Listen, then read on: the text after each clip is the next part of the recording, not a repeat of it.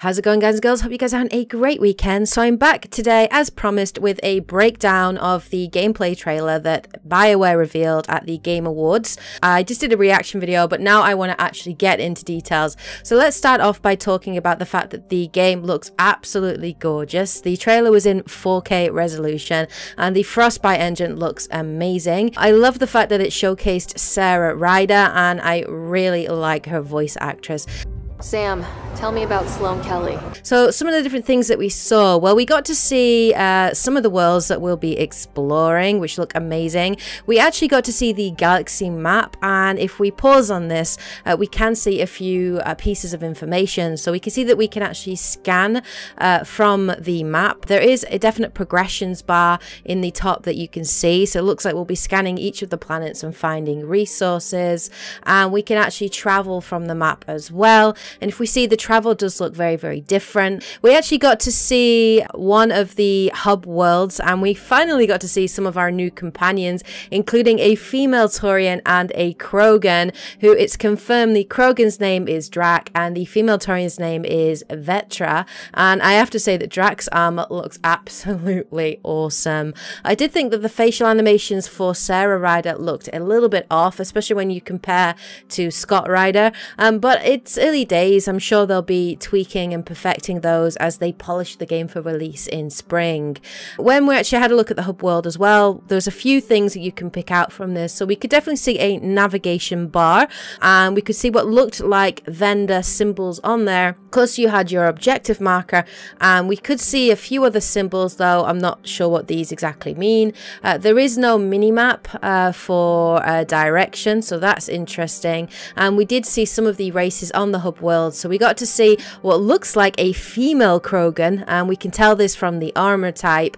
Asari, Solarian, humans, and what looks like a new alien race. We got to meet a new character by the name of Sloane Kelly, who we know from conversation served in the Alliance, and she did serve on the Nexus, I think as head of security, but something happened, and I don't know whether she was kicked off the Nexus or whatever, but she becomes a potential informant. We got to see the conversation tree, and this is very, very different. So we saw there were 4 options there. None of your business, I'll be honest with you. Let's cut to the chase and get over yourself. Now in the middle you can see sort of a head, and I think this definitely supports the information from Game Informer that your conversation tree is not going to be like it was with the trilogy, where you have your Paragon, your Neutral, and your Renegade option, but it's more going to be tailored towards an emotional response, a sort of professional response, and that kind of thing. So yeah, we also got to see the interrupt command on the right hand side, which was triggered by pressing the R1 button, and that was to disarm. Now there is a red glow around it as if to link to a kind of a Renegade option, but we do know that BioWare are steering away from Renegade and Paragon. We got to finally see the new Mako or Nomad in action, and from that we could see a few things. So there is a boost button, a jump button as well, and the L2 button seems to do something, though we're not clear on what. We could see in the top left hand corner as well that the Nomad has a mining computer that you activate using the right directional button, and this allows you to scan for resources in the current areas, and each current zone has a particular strength, so it might be depleted or rich in minerals. We got to see some really cool scanning with Sarah Ryder exploring what looked like a crime scene, and we saw a couple of symbols including an Andromeda Initiative logo. There was information on a murder, a Krogan, and when we scanned the body it did come up with information about the Krogan, about how he died and that sort of thing. And I really think it's interesting that they're going down this kind of Batman element in terms of investigating into an area and scanning it, and I think that's going to be really interesting. We got to see a lot more in terms of combat, and this made me very happy because I've been wanting to see the combat for ages. The health bar, the shield and barrier bars are back. We got to see Ryder using a grenade launcher, which looked looked like it had incendiary ammo.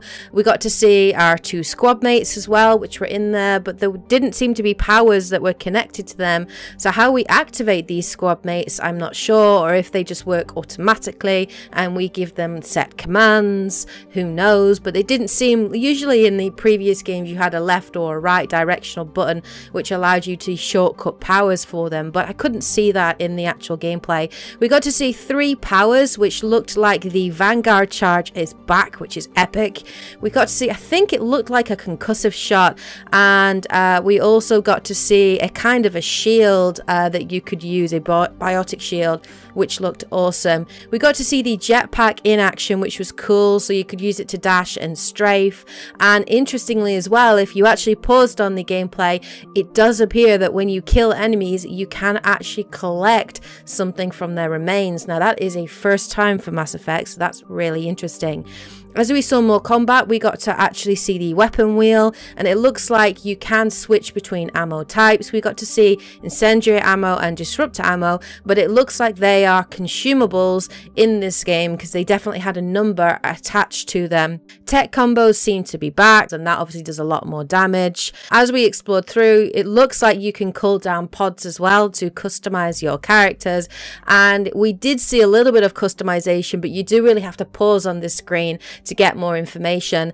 It looks like our character has a carrying capacity of about 40. I'm sure that's something that we can upgrade as we go through. If we look at it as well, it seems that you obviously level up your character for Ryder, and it looks like you can level the Nexus as well, and obviously we can see credits are recorded there, which I assume can be used to buy mods and different types of gear and ammo. As well, it looks like you can customize your weapons, armor, ammo, squad powers or your own powers, and also the Nomad. We got to see some different types of armor, especially a Pathfinder Sentinel chest piece, which gave you increased tech damage, tech effect and duration, and it looks like you can mod these ammo pieces as well. Now, BioWare have said they're going away from the class-based system, but it does look like they're still trying to encourage you to use certain classes, because obviously you'll get benefits from that. It looks like there are slots for upgrading as well and customizing in terms of the helmet, chest, legs and arms. We then went on to have a look a little bit more of exploring, and it looks like there are collectible resources in the world, and we got to see some lithium minerals which can be used to upgrade your barrier, but you can also get these from purchasing them from merchants and mining them with the Nomad. We got to see some hostile wildlife and this incredible monster which we came across. Saw some new combat moves, including what looked like a scatter shot, your assault rifle. We got to see use of a turret and a VI controlled turret and mines from the looks of it. As well, we got to see some instant kills, which is interesting. So I am curious whether or not the boss fights can instantly kill you, similar to what happened in Mass Effect 3's multiplayer. So that's going to be really interesting. If you pause as well on another screen, we got to see some tech combat skills in terms of a shield and sort of a flamethrower, but it looks like in the top right hand corner, Ryder right here is in the middle of one of Vectra's loyalty missions, so that is confirmed. Loyalty missions are definitely going to be there. We got to see a little bit of an image on Remnant forces, and we know that the Remnant are going to be quite a large part of the game. We have seen that in previous gameplay trailer footage as well.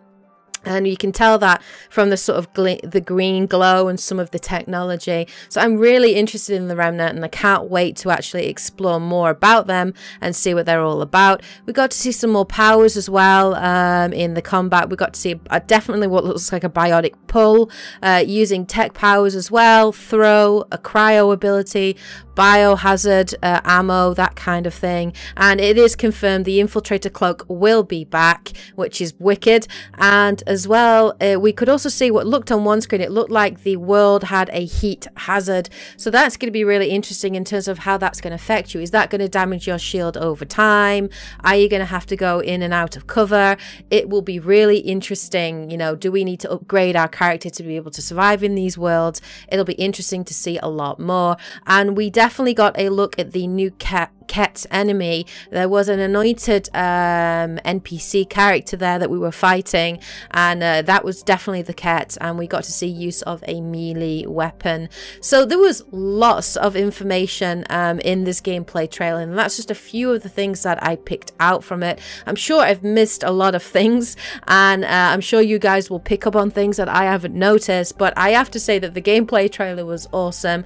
It revealed a lot of information about the combat. Some things were confirmed from Game Informer, and I cannot wait to find out more about Andromeda in the upcoming months. Now, unfortunately, we don't have a confirmed release date yet. It is still set for spring 2017.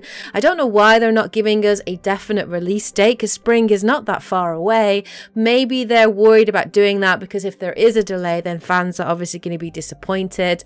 I don't know, but if you do look on websites like Amazon and Game Collection, they are all giving a March 31st release date when you pre-order the game. So maybe it will be March 31st, who knows, but I'm sure we will find out at some point. And I'm hoping in the next gameplay trailer that we get to see might show us a little bit more about our characters, our companions, and I'd love to see more about the multiplayer that's coming as well. So those are just a few of the things that I picked out in the gameplay footage at the Game Awards. What did you guys think of the footage? Did you guys notice anything that I didn't? Let me know in the comment section below. Take care, guys and girls, and as always, happy gaming.